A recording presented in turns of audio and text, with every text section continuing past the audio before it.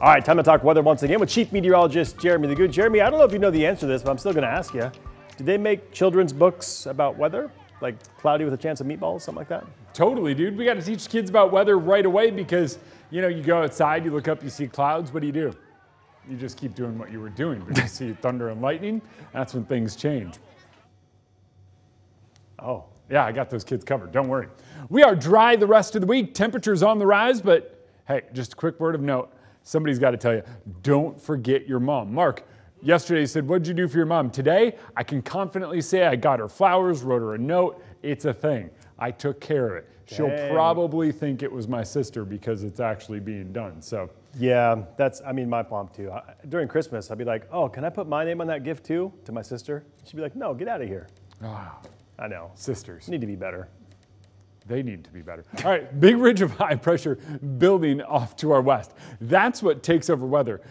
We don't have to really worry about the forecast. There's not much going on. In fact, it's just going to be serious temperatures on the rise. We settle into the 80s on Friday and stay there all weekend long. Even tomorrow, 76 degrees. That is going to feel incredibly warm. By Friday, 80 degrees, you're going to go, I need to fire up the barbecue or something.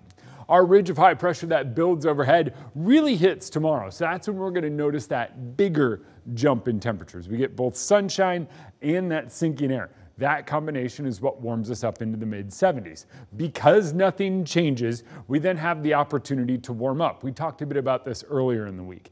The pattern that we are heading into is akin to the pattern that brought us 70s all the way back in March. Remember, we did that all the way back in March. This is a similar story, but we're now at the time of year where when we get that big pattern shift, it equates to temperatures in the 80s and not the 70s. And we stay there all weekend long. So really not much to talk about. The overall weather pattern does call for some seriously warm temperatures. 76 tomorrow, 80 on Friday, 82 Saturday, 81 on Sunday. Sunday is Mother's Day. If you order your flowers right now, they will arrive to your mom on Saturday, and you don't have to worry about paying for that Sunday delivery. That's another pro tip. Next week, as temperatures fall back into the 70s, that's still above those seasonal norms.